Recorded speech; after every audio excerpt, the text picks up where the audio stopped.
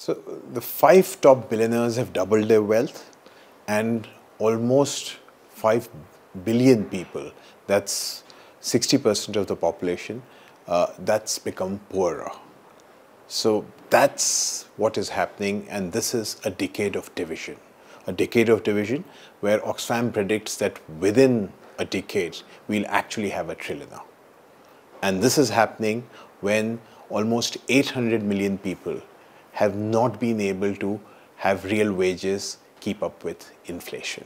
And this is happening because we are entering into an era of billionaire supremacy, an era of corporate and monopoly power, and these are clearly squeezing the workers, dodging taxes, privatizing public services, plundering Mother Earth, essentially for more and more profit for their billionaire owners.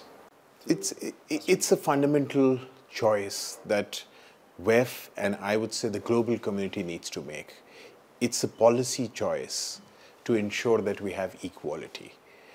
We cannot continue with these levels of obscene